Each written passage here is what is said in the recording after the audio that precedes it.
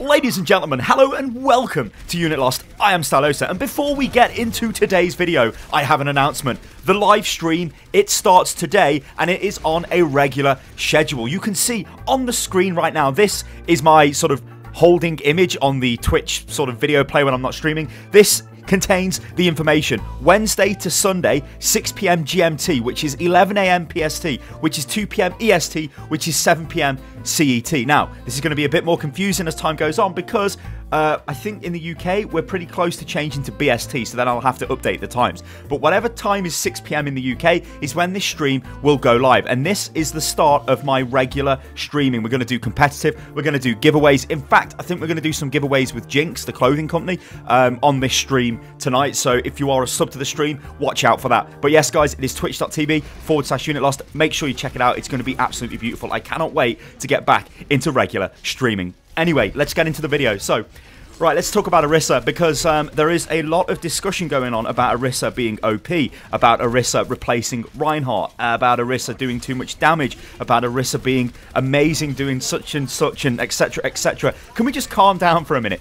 She's been out for 1 day on the live service, and she's not been used in competitive. Now, if you don't play competitive, like, whatever, that's cool, but that's the way the heroes are balanced. That is where Blizzard will gather the information on Orisa and how, if she is OP, if she does replace Reinhardt. What I can tell you from my experience of playing her, an absolute shed load on the PTR. Yeah, and yes, I know, it's the PTR. It's not live, it's not competitive. I mean, playing her right now in quick play is actually way better than on PTR, because the problem with PTR was there's not enough players. So if I went into a PTR game, you know, I'm sitting there at like 4.2k rated, and I'll look at the other people in the team, and they'll be like, you know, low gold players, there might be some other Grandmaster players, and it's basically all over the place. So that makes it very difficult to test her, because what can happen is, if a very good player is playing Orisa, like let's say, I don't know, a master level player is on Orisa against a platinum player, the master player is a much better player, so can make Orisa appear ridiculously OP. Now, I have a Discord group, which is beautiful. I think if you go to discord.gg/Unit Lost, you can join the group.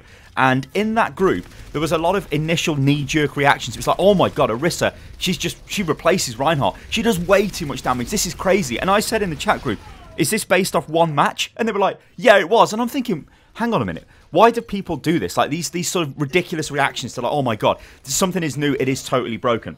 What do I think about Orisa? Well, I've covered Orisa quite a lot in various videos, and actually yesterday's video does give you some pretty solid tips on how to get used to playing Orisa. The biggest thing I've been seeing, though, is Orisa replaces Reinhardt. She doesn't. There's a very strong distinction to be made between these two heroes. Orisa is an anchor tank, at least what Blizzard describe as an anchor tank. Reinhardt is an anchor tank. The idea behind this is tanks which hold down an area. What that means is that they control an area, they control a choke, and we all know Overwatch maps are designed with chokes all over them, so Reinhardt fits into it very well, and more often than not, his actual barrier fits exactly into the choke, which is not a coincidence, that's a game design thing. And Orisa is pretty much the same thing. But what is the major difference between these two heroes? Well, Orisa is a stationary anchor tank. She's stationary. She drops her barrier and then she plays around the barrier. When Orisa has no barrier, she is done for. She is absolutely dead. Even if you're using Fortify, which honestly you use Fortify to get out of sticky situations when your barrier's been destroyed a lot of the time, or you use it to try and get rid of a crowd control effect. So if you know Reinhardt is going to charge into you, you quickly pop Fortify so he just bounces off you as if you're a wall and then you kill him. Or if he's going to Earth Shatter you, you do the same thing. Or, you know, Roadhog's about to hook you, or any kind of crowd control effect. Or you can see Anna about to fire a sleep dart at you. Yeah, it's great for that, but it doesn't make you just invincible. Yes, it gives you 50% damage reduction, but it doesn't make you invincible. So when her barrier is gone, she's very vulnerable. Now look at Reinhardt. Reinhardt is a mobile anchor tank, and Reinhardt is just a much better tank.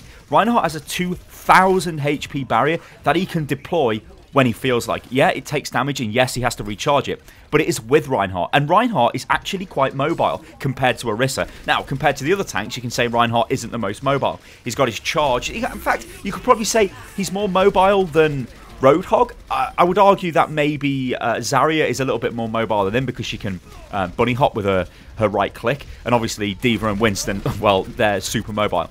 But compared to Orisa, Reinhardt is extremely mobile, and this is why Reinhardt is going nowhere, because if Orisa puts her barrier in a position which is not great, well then you're screwed. With Reinhardt, if he's in a bad position, it doesn't necessarily matter too much because his barrier is connected to him and it's for 2000 HP, which means he can absorb the damage if he's caught out of position. It also means he can quickly move to another position and put his barrier back up. So don't think that Orisa replaces Reinhardt, because she doesn't. She does some very different things though, and one of those is pump out a considerable amount of damage. Now, there is a very, very... Oh, we've got to really look at the damage of Orisa, because it's not, I don't think it's OP damage, it's very high damage. Like, if you watched one of my earlier Orisa videos, I was quite concerned with the fact she generally puts out as much damage as she absorbs. Now, if you're putting out 20,000 damage as a tank and absorbing 20,000 damage, that is, that's insane. I mean, that's like Reinhardt levels of barrier absorption in a standard game, but Reinhardt is not doing 20,000 damage unless it is some sort of ungodly brawl which is breaking out every single time there's a fight. Blizzard did, though, after that, I'm not saying after my video, obviously, but they did actually reduce, after I made those comments, they reduced her magazine size to 150 from 200. So she, in effect, does less damage. But what we've got to look at is where that damage is actually going, right? And is it effective damage? Well, in a way, it's pretty much like Junkrat damage, because she is quite difficult to hit targets that are moving fast with. This is because she's got a fairly slow-moving projectile. Yes, it is a constant stream of bullets, but it moves really slow, so it is hard to hit like any kind of fast-moving target. Yes, you can use your mini Graviton Pulse or Graviton Surge to pull them together and fire into them, which is a nice tactic you can do. But generally, a lot of her damage is going into the other Orisa's barrier, into a Reinhardt barrier, or into tanks. Now, she isn't at the point where she can just burn a tank down, but she does provide pretty good damage. It's much better than, let's say, chip damage. It's better than like a Soldier 76 body shot, in at least I would argue. It might not be on paper, but because of the constant stream of damage, it is quite off-putting. Obviously, she can headshot, so she can do quite a lot of damage. And that's kind of the main distinction between these two tanks when it comes to their kind of kit, in a way. Reinhardt is more tanky. Orisa does more damage. Orisa has got a very interesting kit, though. When you look at Fortify, that's a very strong ability for preventing crowd control on herself, which means she can sort of do different things that other tanks can't do. She can drop her barrier, which is being recharged the moment it is dropped. It's only a 900 HP barrier, but yet a lot of the time she can sort of replenish the barrier when it's about to get destroyed. So you could argue that's actually 180, well, an 1800 point barrier, which is pretty strong. Then she's got a very good ranged weapon. She has her Halt ability, which is honestly, I think her best ability that she's got, which does disrupt the enemy team and can be used to pull Reinhardt up in the air so you can earth shatter under their barriers and do all kinds of crazy stuff. And then she's got her ultimate, which is Supercharger. Now, her ultimate is 50% damage buff as of recording of this video. Maybe this will change, who knows. That is extremely good because it's to everybody in line of sight. So that means wherever you put this supercharge down, if it can see a member of your team, it gives them a nice blue sort of Mercy damage beam, only it's for 50% damage, not 30% like Mercy boosts you for, which is very powerful. If you compare that to Reinhardt, well, Reinhardt's ultimate is, again, a very powerful ultimate. I mean, Earth Shatter is probably up there one of the best ultimates. It's a bit janky the way it works because it can Earth Shatter people in the air and when they're on high ground, even though you're Earth Shatter in the low ground, so it's a bit weird, but it is still a very powerful ultimate because it can just kill an enemy team. Much like, I think, Supercharger, but you can see there the difference, right, I think, in the ultimates. Earth Shatter does not really do... It does a little bit of damage, but it doesn't destroy people, right? It knocks them down, it sets them up to be destroyed. It's a defensive, yet it can be used offensively, right? It's a setup ultimate. It's like Graviton Surge. Then if you look at Orisa, her ultimate just increases damage, which goes in line with the way Orisa sort of works. She does more damage.